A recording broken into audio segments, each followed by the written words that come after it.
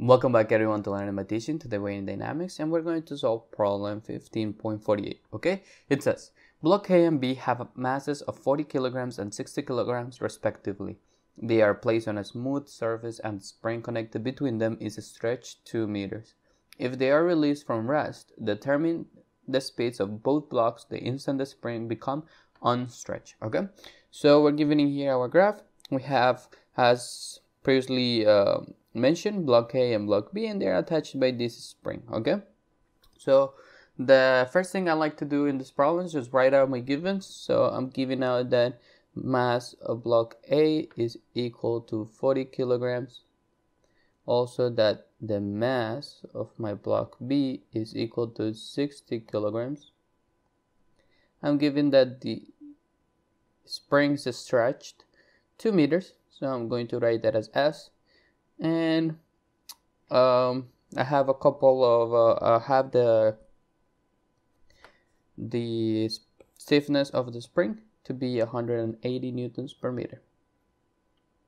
All right, so the two equations, the mainly equations that we're going to utilize in this problem is the conservation of energy and conservation of linear momentum. So which are these equations? So it's two of them. This one is my conservation of linear momentum and this one is the conservation of energy. Okay, however, in order to know the conservation of energy at these two states, we need to know what's the potential energy. And for the potential energy, we got two types of potentials, which is the gravitational potential and the elastic potential. Okay, so we're just using two equations. However, this other three is just to help me finding this potential energy for equation 2. Okay, so now that we have this, well, we are evaluating this conservation of energy and linear momentum into basically two states.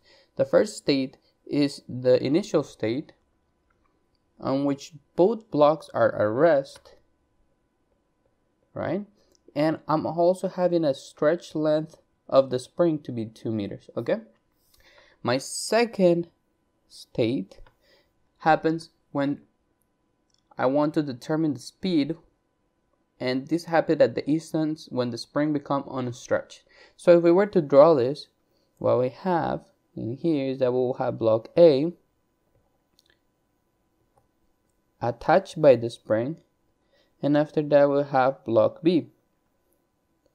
However, this happened because my mass block B have a velocity going to the left and my block A had a velocity going to the right, and also the stretch length at this moment is 0 meters. Okay, basically meaning that the spring is neither compressed neither stretched. Okay, so now that we have this, we can start utilizing our first equation, which is conservation of linear momentum. So on the left, we're going to start with our initial state, so state 1, where we have the masses multiplied by velocity. But wait a second, block A and block B are at rest, meaning velocity is 0. So we have 0 plus 0 for both our masses. And this has to be equal to the mass times the velocity on our second state. Well, in our second state, we have the mass of A times the velocity of A. So mass of A, which is 40 kilograms, multiplied by the velocity of A, plus the mass of B, which is 60 kilograms, multiplied by the velocity of B. Okay, so this is our first equation. And also, I did a small mistake. I did not imply that going to the right is positive. And if I implied that going to the right is positive, that means that this should be a negative value because my velocity is going to the left. So negative velocity of B. Okay, since we know that it's going to our left. Now, let me try to simplify this equation a little bit more. Basically, this will give me that 40, the velocity of A, has to be equal to 60, the velocity of B. Okay, if we were to solve for the velocity of A, this is equal to 3/2 of the velocity of B.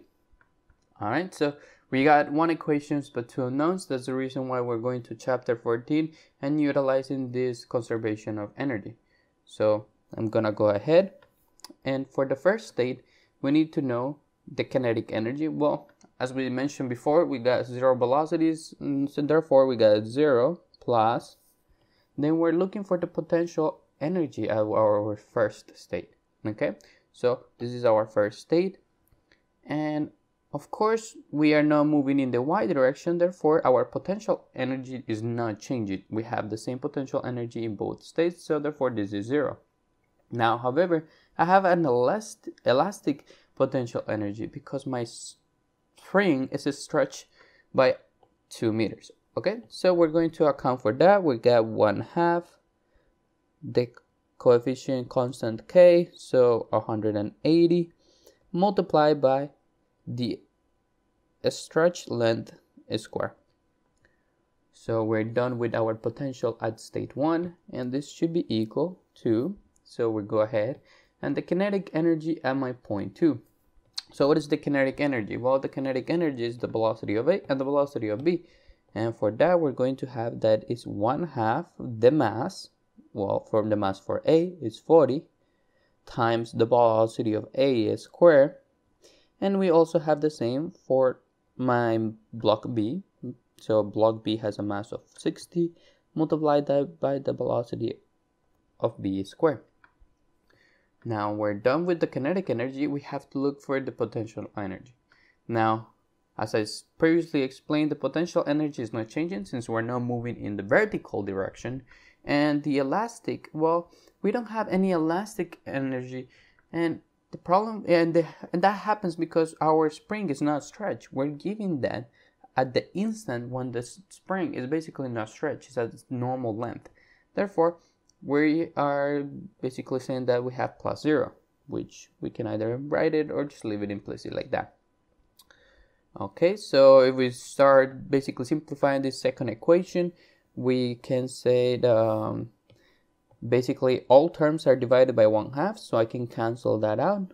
Let's cross our 1/2s out, and if I multiply 180 times 2 squared, will give me a total of 720. This is going to be equal to 40 multiplied by the velocity of A squared. However, we already simplified for the velocity of A, so what I'm going to do is I'm going to put 3/2 of the velocity of B, and I'm going to square this. Then I have plus 60 times the velocity of B squared. Okay, so let's keep simplifying this. We got 720 is equal to, and I'm going to multiply this 40 times 3/2 squared. Okay, and if I do this, this gives me a total of 90 times the velocity of B squared. We're going to add 60 times the velocity of B squared, and if we add these two guys, we will get 150 the velocity of B squared.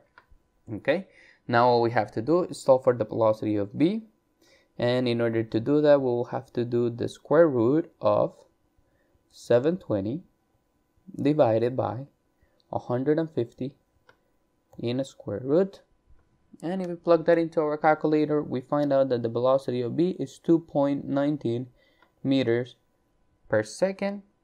And now that we have one of our answers, we can go ahead and utilize this equation that we know that the velocity of A is equal to, so velocity of A is equal to 3/2 times the velocity of B, which we found to be 2.19. We plug this into our calculator, and we will find out a total of 3.29 meters per second when we round it to 2 decimal places. And this should be our final answer, our 2 final answers. So if you guys like the video, please push the like button, subscribe, and I'll see you guys in the next one.